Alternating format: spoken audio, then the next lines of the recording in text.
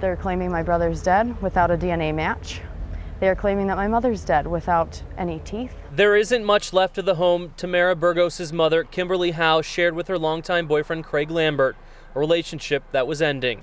Sheriff Christopher Schmaling says the explosion was no accident. Kimberly Howe and Craig Lambert had a very contentious relationship. Adding Howe had been staying at a hotel with her son Nicholas. Her final call was to a friend. She was en route to that home, and she had her son with her, and they were going to make certain that Craig was removing his belongings and was in fact going to be out of the home. Within an hour, the home exploded. Investigators believe Lambert intentionally leaked a gas line. It was disheartening for my staff to literally sift through mounds and mounds of physical evidence, especially when we had information to suggest that there were 3 victims. An autopsy showed Howe's son died before the explosion.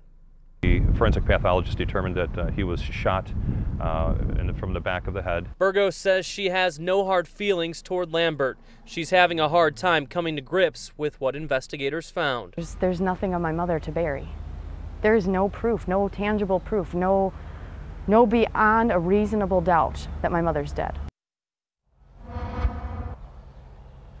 The sheriff says investigators spent more than 10 days out here piecing through the rubble, and he's satisfied with their work, adding that it would be hard for anyone to really know what took place inside the home here. In Burlington, Ben Hutchison, WISN 12 News.